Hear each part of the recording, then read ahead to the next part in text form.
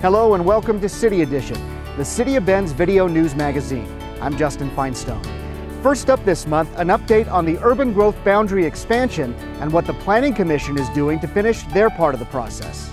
The role of the Planning Commission in the urban growth boundary expansion is to work closely with staff to conduct the necessary analysis to expand the urban growth boundary, which represents the future of Bend over the 20-year planning horizon. Well, the Planning Commission is an advisory body to the City Council, so one of their responsibilities is to consider in advance of the City Council any major land use or transportation planning issues that might come before the city. The council interviewed and appointed these people, and they've worked many hours, hundreds if not thousands of hours over the last couple of years to really give us a product that is both defensible legally and is something that can be supported by the broader community. Our direction by the City Council was to maximize the size of the UGB. We have gone through a thorough analysis with staff on exactly how many acres will be necessary over the next 20 years, both for residential lands and for employment lands. Based upon that, we're approximately 3,500 acres for residential and 2,500 of employment lands. So navigating all the particular requirements under the state land use planning framework and integrating that with the public comment has been perhaps the singular most important challenge that the Planning Commission has faced. Well, there was a backlash from the initial approach by the city on the UGB. As a result of that, we've decided to have a much more transparent process.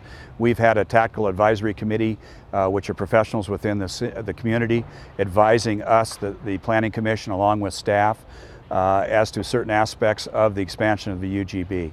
And we have weekly meetings and public testimony periodically throughout that process. One of the differences that I think the community might see this time around as opposed to a year ago is that the places where we anticipate the city growing are really sort of all around the perimeter, as opposed to last year where it was really much more heavily concentrated in the northeast. Anytime any city in Oregon proposes to amend or expand its urban growth boundary, it's required to follow a very detailed, complex, prescriptive process under state law. So we have to be careful that we're being consistent with state law as we go through the process. There's a lot at stake for expanding the urban growth boundary in conformance with state law, aligned with solid planning principles. Another reason why it's such a challenge for Bend is because it has huge implications for growth and for growth management. That affects directly our quality of life. One of the most important things that the council hopes to get out of this increase in the urban growth boundary is figuring out where we're going to have a couple thousand more acres of employment land. What's happened is that we have an extreme shortage right now, and what that means is we've got a lot of local businesses that are doing well, even in this poor economy. They want to expand, and we don't really have a whole lot of places to offer them. So the quicker we can get them that relief, the better for the entire community.